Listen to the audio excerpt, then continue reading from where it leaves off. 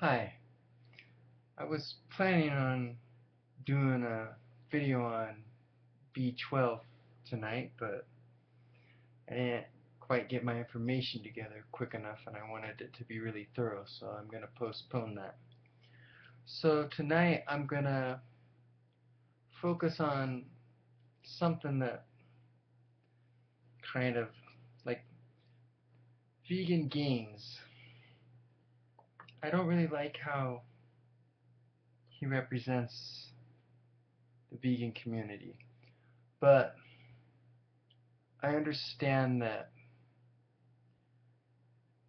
the beliefs of most vegans are strongly held and they feel it's extremely important that their message get out there and that people understand what the meat industry is doing and what the dairy industry is doing and stuff. So I know that by him conducting himself the way he does, it stirs up controversy and helped his channel to grow really, really big, really, really fast. So it may be seen as a end justifies the means type of thing, but like he's always like just randomly accusing everybody that's stronger than him of being on steroids and kind of seeing things just from his perspective. Like Vegan Gains is a tall, lanky guy. He's 6'3" and he's got pretty long limbs. So if you ask me, he's got a real ectomorph type of body. And since he trains really hard the way he does, it's filled out pretty good because ectomorphs tend to be really skinny, more skinny than just 6'3", 180. So he's put some size on and stuff, even though from a big guy's perspective he may seem skinny, but his efforts have paid off over the years. But not everybody has an ectomorph type of body, so things that may seem far-fetched and unrealistic to achieve naturally to him can actually be done naturally.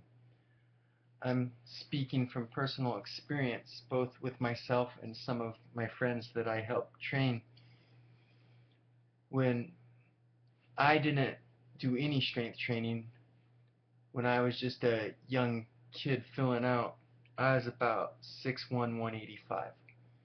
And then when I started like doing a ridiculous amount of push-ups and sit-ups and pull-ups and stuff, since that's all body weight, it doesn't put on muscle the way lifting weights does, but it did put on a tiny bit. I gained like 10 pounds, so then I was around 195 pounds.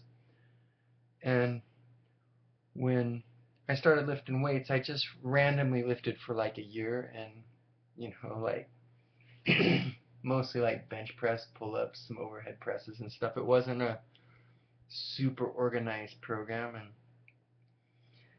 I focused maybe mostly on bench. Bench is kind of overrated, and I put a lot of effort into it at the time. But I got my bench to where it was at 300, and I was really happy. And then I was wondering how to keep it going up because you plateau after a while. And I decided to study people that are really, really strong. So I started studying like the world's strongest man competitor type guys and professional power lifters and stuff because I wanted to be strong. I didn't want to have big, huge muscles or be a bodybuilder or any of that. I just wanted to be strong. So when I did that, I made the mistake of actually copying the people at the top. I was modeling the behavior of the champions, and these are really, really huge, super strong people that burn a ton of calories. So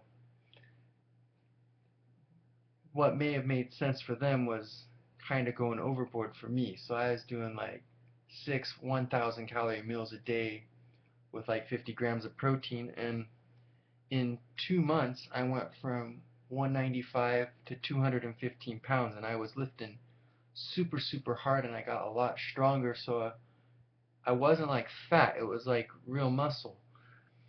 And that was all natural because I've hardly even taken any supplements. Before I knew about how overrated protein was, I used to take protein right after my workout, and that was it. And back when I did that, I wasn't even doing that yet. I was just eating a lot of food. I didn't even have supplements yet. So that was just me eating a whole bunch of yogurt and apples and cereal and steak and all kinds of random food and training really, really hard and just ingesting that kind of caloric intake with that high of protein. I gained 20 pounds in 2 months. So it can be done. Like, I know that this Vince DeCola guy or whatever said he gained like 40 pounds or something in like 6 months, and I think if he's actually trying to gain weight instead of just trying to get strong and gaining weight on accident as a side effect, that seems completely reasonable. He looked like he had more of a mesomorphic body type like I do, so that doesn't strike me as unusual at all. And then I also had a friend who he was an ectomorph. He was like Vegan Gains. He was a tall, skinny guy. He wasn't quite as tall as Vegan Gains. He's only about 6'2", but when I met him, he was like 6'2", 145, and he couldn't even like bench 135. But he's the kind of guy that when he sees something he likes, he pays attention and models it, and he asked me questions and stuff, and he applied everything that I told him, and he went from 145 to 170, and I don't recall how long it went, but how long it took for that to happen, but he was a very health conscious person as well, and as far as I know, he didn't have any supplements at the time except maybe some protein. I know he did creatine later, but he hadn't tried it yet at that time.